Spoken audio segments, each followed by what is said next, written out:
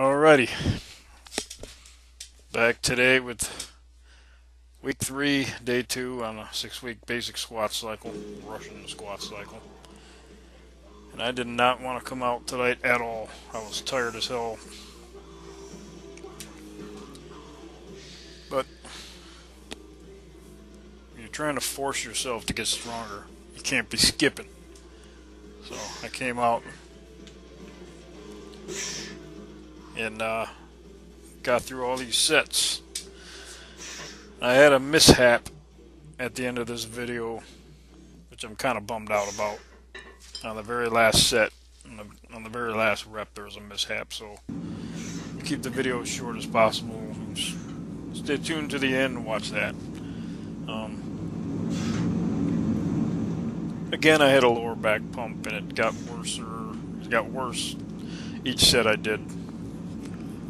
But the reps felt like they were moving pretty good. It was just the mental torture of knowing that I had to do 36 reps today with this weight.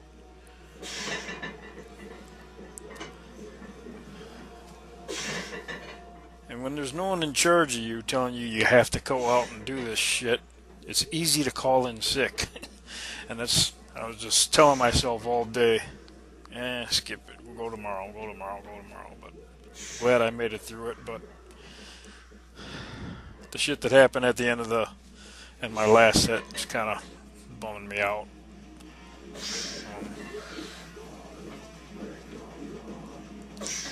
I didn't get hurt or anything. Well, you'll see. Set 4 here.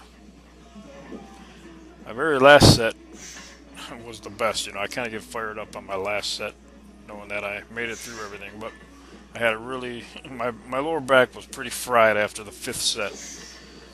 But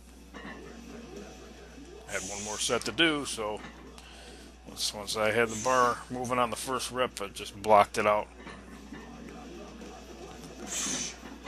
But today, again, I had to kind of remind myself that I need to think of these reps as like individual 1-rep maxes rather than sets of 6, because that's what I'm practicing for, for a 1-rep max.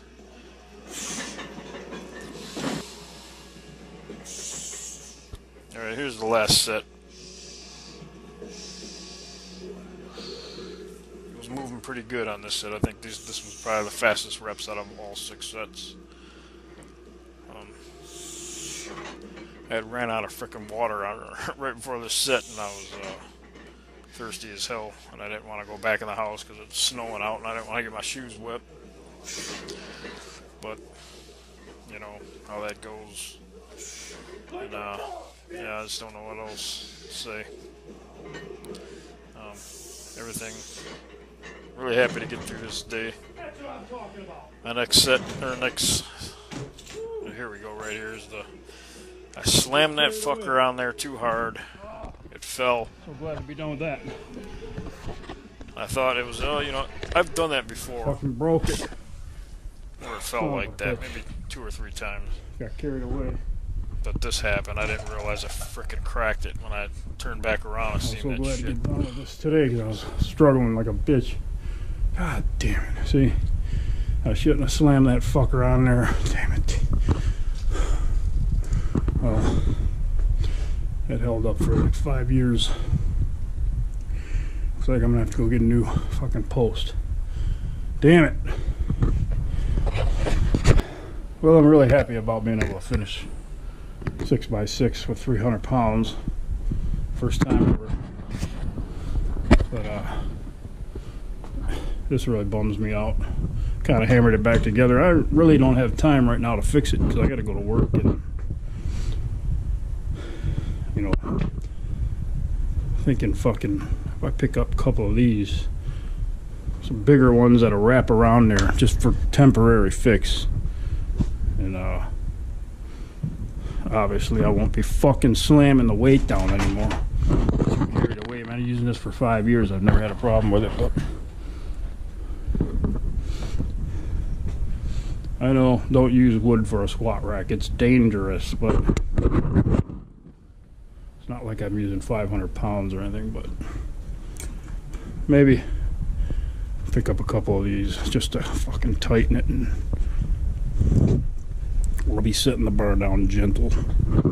Anyways, that was week 3, day 2 with 300 pounds. I was tired as fuck tonight and didn't want to come out at all. But I took somebody's advice on a comment somebody left. Somebody said, eat a donut and go out and smash that shit. And I don't know, that was just, it'd been in my head all day. So I had a Nutrigrain bar and I came out. And I started squatting. Everything felt pretty good. So I was a little out of breath tonight though. I started using creatine. Some shit my son had and some other stuff that's getting ready to expire. So I've been drinking that for the past 3 or 4 days.